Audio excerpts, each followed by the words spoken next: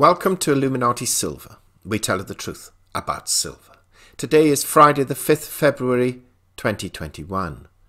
And yesterday we reported that gold fell quite heavily and below the psychologically important level of $1,800.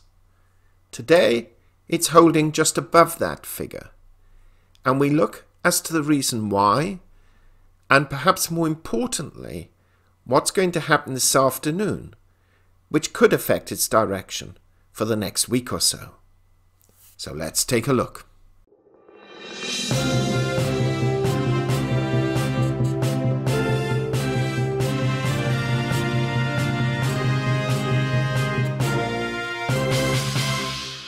Yes, indeed. Yesterday we produced a video entitled Why Gold Prices Sliced Below 1800 Today, where we highlighted the reasons that despite what was happening in the silver market, the gold market was also falling back, primarily for reasons of its own, though not conclusively just for its own.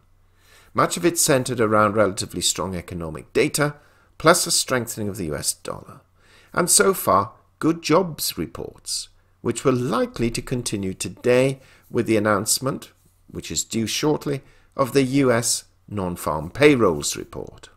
Now, we ended yesterday's video with the statement, our suspicion for the moment is that gold will flirt just above or just below $1,800 until more solid reporting is announced, and also if there is any further comment on the Biden stimulus plan progress. Unquote.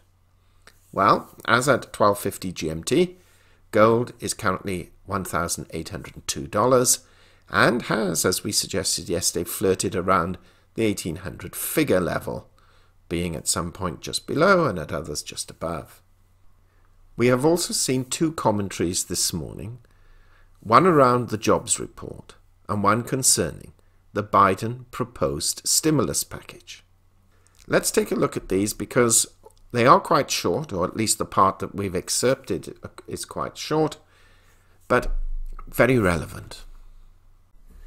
Reuters article dated February 5th, 2020, updated at 7:41 GMT. US employment growth likely rebounded, more government money still needed. US jobs growth likely rebounded in January as authorities began easing COVID-19 restrictions on businesses with the ebbing pace of infections, which could offer the strongest signal yet that the worst of the labour market turmoil was behind after the economy shed jobs in December. The Labour Department's closely watched employment report on Friday will, however, not lessen the need for additional relief money from the government, with millions of people experiencing long bouts of unemployment and others having permanently lost their jobs and giving up the search for work. The economy would still be about 10 million jobs short from the labour market's peak in February 2020. President Joe Biden is pushing the US Congress to pass a $1.9 trillion recovery plan, which has been met with resistance from mostly Republican lawmakers now worried about the swelling national debt. Biden's fellow Democrats in the Senate were on Thursday set to take a first step towards the ultimate passage of the proposed stimulus package. The stimulus has to pass, said Jason Reed, finance professor at the University of Notre Dame's Mendoza College of Business. Whatever the payrolls number is, we shouldn't forget we're significantly under the amount of jobs needed to get back to where we were a year ago. The survey of establishments is likely to show that non-farm payrolls increased by 50,000 jobs last month after declining by 140,000 in December, according to a Reuters survey of economists. December's drop was the first in 8 months and came amid renewed restrictions on businesses like restaurants and bars to slow a resurgence in coronavirus infections. The pace of COVID-19 infections appeared to have peaked in early January, a trend that could also give a lift to hiring in the months ahead, should it hold. The economy has recouped 12.5 million of the 22.2 million jobs lost in March and April. The Congressional Budget Office estimated on Monday that employment would not return to its pre-pandemic level before 2024. Bloomberg article dated February 5th, 2020, 10:35 a.m. GMT, updated 10:56. Headline: Senate adopts blueprint for stimulus as Harris breaks tie. The Senate voted 51-50 after Vice President Kamala Harris broke her first tie to adopt a budget blueprint for President Joe Biden's $1.9 trillion virus relief package, following nearly 15 hours of wading through amendments from both parties. The House had already adopted its budget resolution, but will likely have to vote again Friday to agree on the Senate's language. Once that's done, Democrats will be able to craft a relief bill in the coming weeks that can pass without any Republican votes under special budget rules. Though the White House, moderates like the Democratic Senator Joe Manchin of West Virginia and others still say they want a bipartisan final product. Budget Chairman Bernie Sanders said adoption means help is on the way to those suffering from an economic collapse. Tonight we can say to them, we understand the pain that they are experiencing and we're going to do something about it, Sanders said. House and Senate committees would have until February the 16th to write the stimulus legislation under the instructions in the budget. The final action early Friday followed an all-night marathon of votes on amendments known as a vote-a-rama. Most of the non-binding measures were intended more to make points on hot-button issues like taxes, abortion, immigration, and schools that had little or sometimes nothing to do with the pandemic aid. There were 41 roll call votes during the process. Democrats mostly held together to beat back the Republican amendments, but on several issues, centrist Democrats displayed their clout in the 50-50 Senate and delivered a message to Biden and progressives that they won't get everything on their wish list. This was a giant first step, Majority Leader Charles Schumer said, noting the vote came exactly 1 month after 2 new Democrats were elected in Georgia, handing the majority to his party. End of article.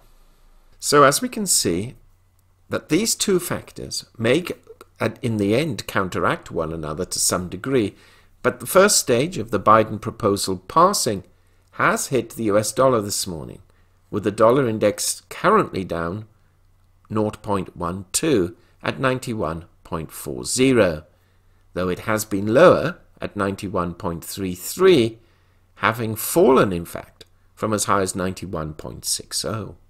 This obviously has allowed gold and silver prices to rise, at least for the moment, before the jobs report is announced. After that, we shall gain a clearer picture of where analysts and investors suspect the prices will move towards. Of course, any strengthening of economic data will likely, at least short-term, adversely affect the gold price, providing, of course, that strength is greater than what is now built in to market expectations. And, of course, quite possibly, the opposite could occur in the event that the figures are worse than anticipated.